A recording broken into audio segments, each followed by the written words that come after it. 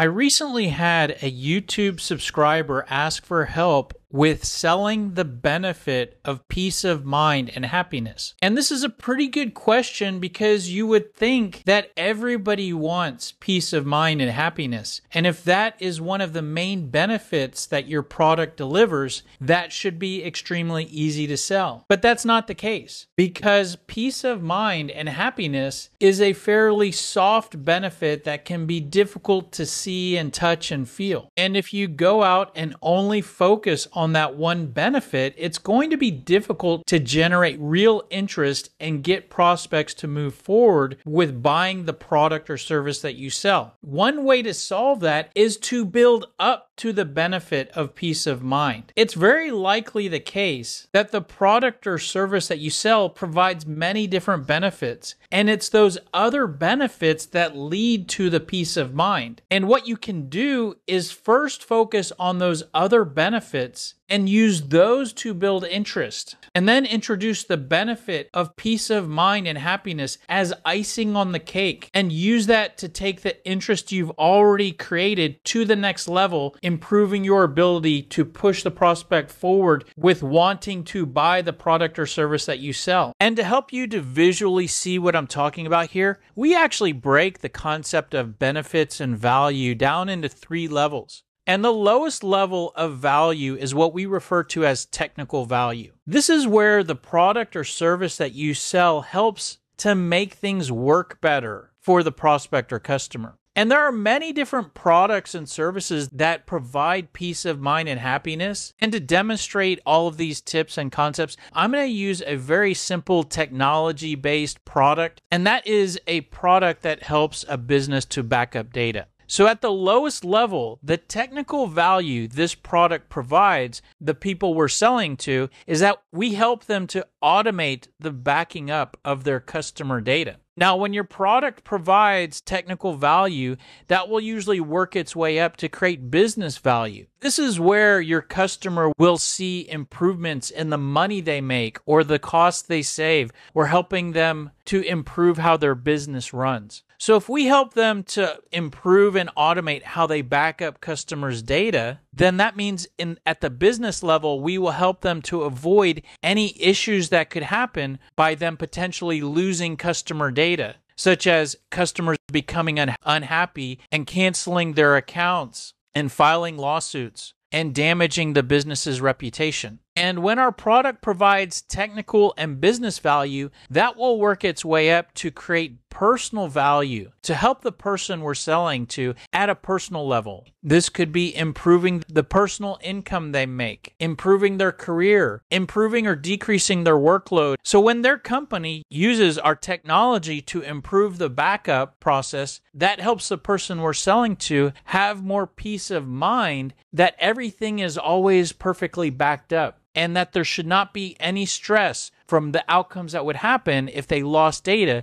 So we're creating peace of mind, lower stress, less headache, less stuff to worry about. And when you have that list of benefits, you can build up to the peace of mind by focusing on the lower level benefits to help the prospect see how you can help them, and then introduce the concept of peace of mind as the icing on the cake to build interest to the next level. And another reason why peace of mind and happiness can sometimes not be enough to get the prospect to move forward is that people and prospects are often quicker to solve problems and spend money on something that hurts than they are to proactively invest in improvements for the future. And you could view peace of mind and happiness as being a benefit and an improvement. And what you can do is you can approach that benefit from the other side by focusing on the pain points and problems that go away when your product or service helps someone to achieve peace of mind and happiness. The concept of benefits and pain points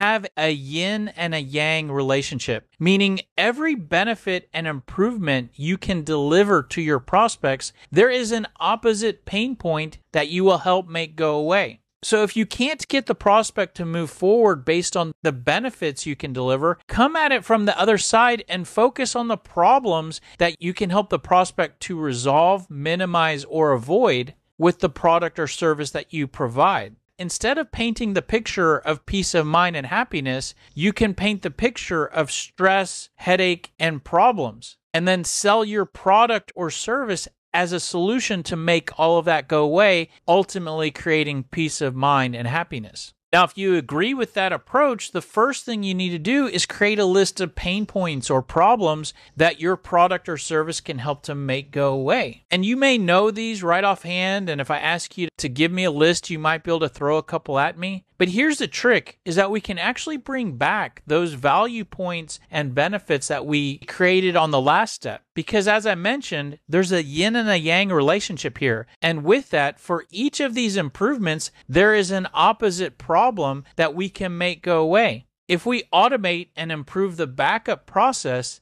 that solves the problem that it's time consuming and error prone to manually back up customer data. If we help our customers to avoid problems that can happen if they lose data, the opposite of that and the problem that solves is that there will be a lot of issues and problems if there's a situation where they lose customer data. And then if we ultimately create peace of mind and happiness and decrease stress, the opposite of that is that it can be extremely stressful worrying about what will happen if there's an outage and an issue and data is lost. And going through that process gives us this list of pain points. And when you have this, maybe you focus on talking about this before you introduce the concept of peace of mind. Or if you're trying to get the prospect to move forward by talking about peace of mind and happiness and they're not buying into it or seem interested enough to move forward, change directions and focus more on these problems that you're going to help them to resolve, minimize, or avoid. Now, if you want to implement some of those tips,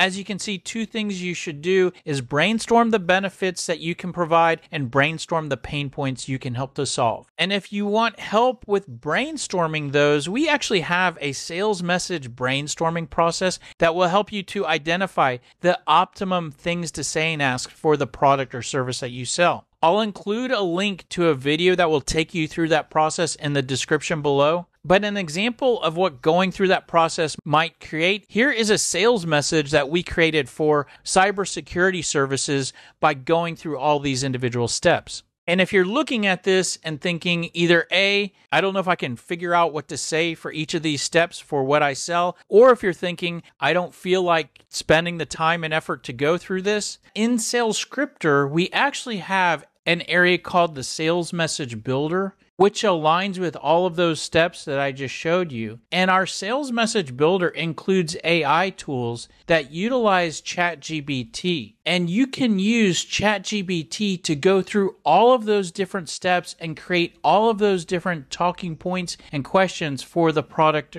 or service that you sell. And I actually used this AI to create all of these talking points for cybersecurity services. But the great thing is that once you do go through this process, whether you do it on your own or you use AI, is that each of these steps will create what we refer to as building blocks. And once you have these building blocks, you can mix and match them to create a lot of different sales tools and sales documents. You can mix and match those blocks to create a cold call script, to create an appointment or a meeting script, email messages, voicemail messages, objection responses, and a whole lot more. And that's pretty much it. Hopefully there's a tip or two in there that helps you to see things a little differently. And if you have questions or want more information, the best place to go is salesscripter.com. Thanks for being here. Hope this was helpful, and we look forward to seeing you on the next video. Have a great day. Take care. Bye.